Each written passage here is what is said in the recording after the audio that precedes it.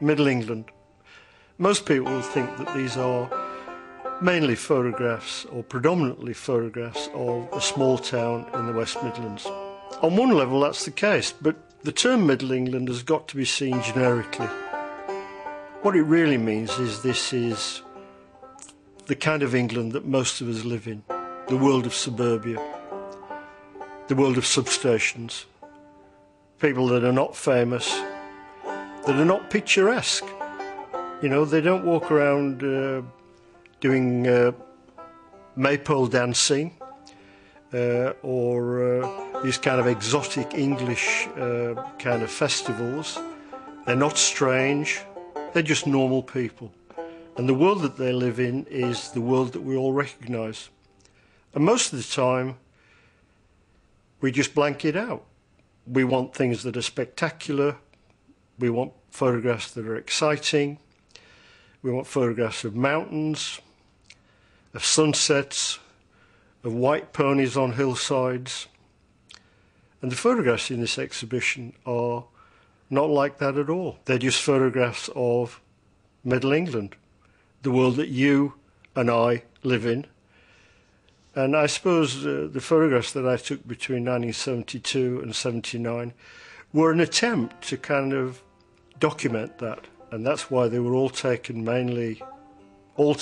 actually within walking distance of where I lived, of people that I knew, of streets that I knew.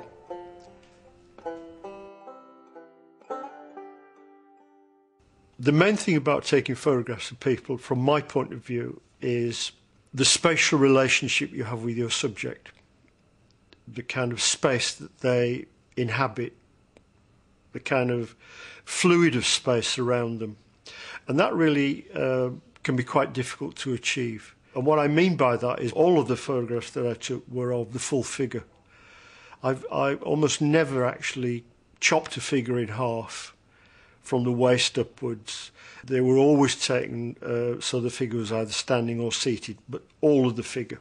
And because they were cropped in camera, it's always important when the photographs are reproduced that they're never cropped. Because if they're cropped ever so slightly, the figure becomes too large for the surrounding space. And the first photograph that was really successful in that regard is the photograph of Mrs. Tate, where she's sitting in her front room. She's sat on a chair on the right-hand side of the photograph, and behind her is the fireplace and the ornaments on the wall. The other distinguishing aspect about that photograph is that Mrs. Tate is almost as if she's in a box, was a way essentially of trapping her, placing her in a space.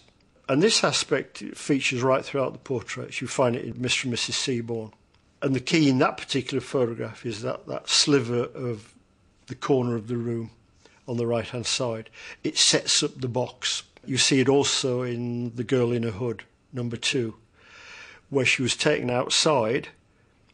So there's a door to the right of her, and then behind her there's that kind of opening to what looks like an outside shed or a toilet, that kind of ziggurat of brickwork. And that, in the same way, whilst it was taken in a yard, actually works like an internal space. It kind of contains the figure. Another example, which is slightly different, is Mr. Jackson. And there again, the figure is fairly kind of confined, but what's actually trapping the figure and holding it in position is that kind of patterning of the wallpaper behind and the carpet on the floor. Most of the portraits were of people that I knew or that I saw around. There were exceptions. I mean, the boy at the cactus farm. I came across a cactus farm outside Bridgnorth, and he, I think, was probably the son of the owner, and I'd got the camera in the car, and so I went in and took a photograph. When you use a 5.4 camera, you are limited. You can't go out snapping people on the street. You've got to have something where you're actually able to set up, where you're actually, in some measure, in control of the space. Not the figure itself, not the subject, but in terms of the space. And that's why almost all of the portraits are taken within a space. There are very few portraits of mine where there is deep space behind the figure.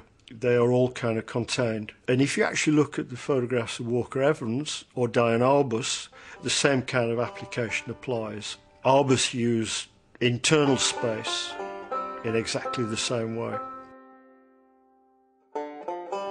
Along with the portraits, I was working on a body of photographs that were originally known as the boring photographs or the boring landscapes, and have subsequently acquired the title of Landscapes Without Incident. And what you've got to remember about this particular body, those particular photographs, is that they were very much a response against the kind of beautiful photographs that were predominant at the time. The photographs of Ansel Adams, Weston, the photographs that were the accepted canon of photographic practice. Essentially, picturesque photographs were photographs that make the world look beautiful.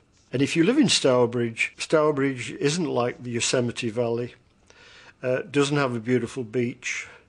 Occasionally we get sunsets. But you've actually got to come to terms with the world that you live in. You've got to come to terms that every Friday night you'd go down to Waitrose, down at the car park, down the same lift. You'd walk or drive past factories. You'd drive on the dual carriageway to Hagley. And so these photographs are actually about the world that we live in. And they were quite deliberately taken using flat light, eye level, quite unspectacular, and taken almost as if you were the first person to encounter the dual carriageway or the lift doors at Waitrose, or indeed even the bed. So in that sense, they are, in a kind of a way, archetypal, almost like the paintings of Julian Opie, you know, the road paintings of that particular painter.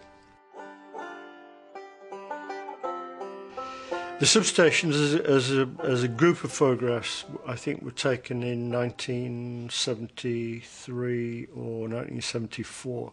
And the reason I started taking substations was because they, probably more so than any other aspect of the urban environment, in terms of their importance, are the most invisible parts of the urban environment. They're these windowless boxes, and without them there would be no domestic electric supply.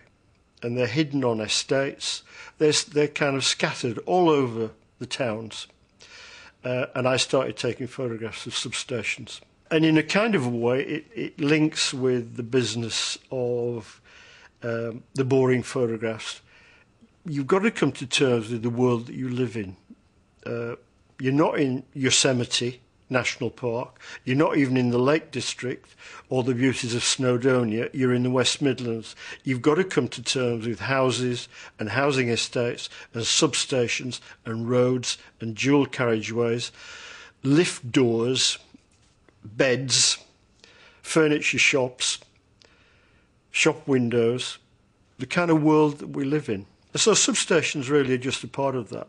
But quite interestingly, they're a part that most photographers overlook because they're not picturesque, they're not beautiful, and they're not interesting.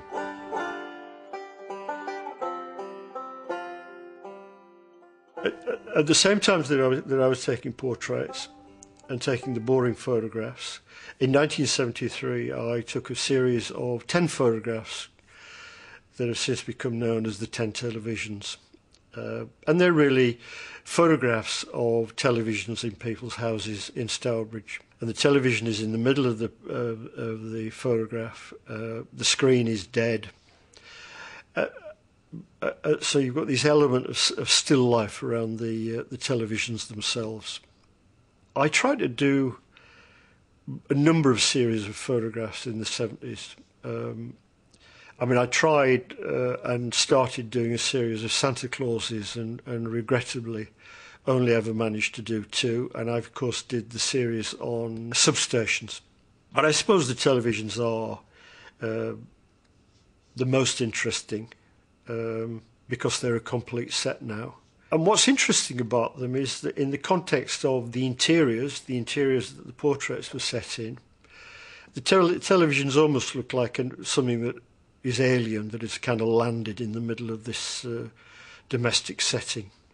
And it's quite interesting. I can remember at the time thinking, well, should the televisions have been on, or should they not? But anyhow, the decision was taken that they would be taken so that the screen is dead. I mean, I've subsequently moved into painting, and that's what I do at the moment. So what's interesting about this exhibition is that these photographs or